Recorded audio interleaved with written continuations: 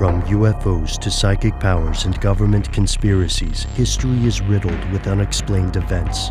You can turn back now, or learn the stuff they don't want you to know.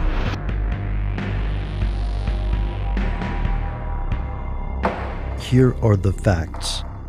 Cannabis sativa, more commonly called marijuana, is the most widely abused illegal drug in the United States. It's been effectively criminalized since the Marijuana Tax Act of 1937, and before that, individual states passed laws banning the plant. The Drug Enforcement Administration considers marijuana a Schedule I controlled substance, meaning that like heroin and ecstasy, it has a high potential for abuse, no currently accepted medical use, and a lack of accepted safety for use. Yet it occupies a unique niche in American culture. According to a 2011 Gallup poll, 50% of Americans believe marijuana should be legal, and a 2009 survey found that 16.7 million Americans used marijuana recently. Some state laws even conflict with federal laws on the subject. As the debate over marijuana policies continues, some advocates believe there's a more important question. How exactly did marijuana become illegal, and why? Here's where it gets crazy. There are several conspiracy theories about marijuana, but the most famous concerns newspaper tycoon William Randolph Hearst. Hearst owned lots of trees to supply paper, and his investment was threatened by hemp crops. Hemp plants could allegedly replace conventional paper and synthetic materials like nylon. According to the story, this last detail drew in the DuPont empire. Once Hearst and DuPont partnered with Harry J. Anslinger, the commissioner of the Federal Bureau of Narcotics, they worked to turn the public against marijuana. What's the evidence?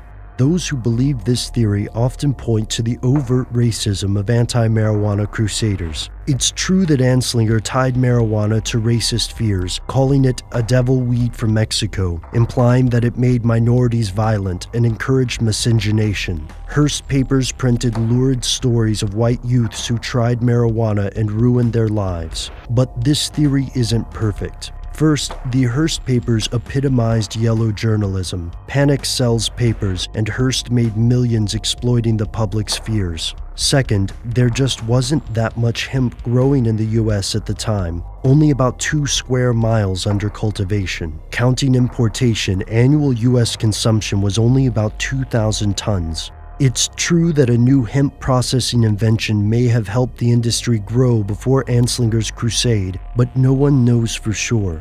As for the DuPont claim, nylon was originally used for women's stockings, which hemp would not have been used for. Anslinger's racism and fanaticism seem to be the deciding factor. What if marijuana criminalization was an attempt to exert more authority over minorities and immigrants? This isn't the only theory.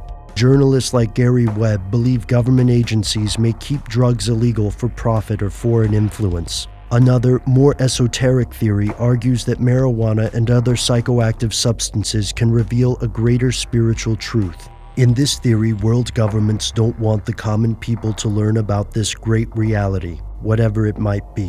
Where does this leave us? Marijuana remains an illegal substance and the focus of an ongoing debate. There's no denying that Harry Anslinger considered marijuana a personal crusade, but moves to regulate this plant began as early as 1860. Opponents of legalization see arguments for hemp as thinly veiled attempts to legalize drug abuse. For advocates of medical marijuana or decriminalization, marijuana laws are just another kind of outdated prohibition. Today, the federal government believes that marijuana is harmful and must remain illegal as a matter of public safety. To many others, not just conspiracy theorists, there's a different explanation: that the government is hiding something they don't want you to know.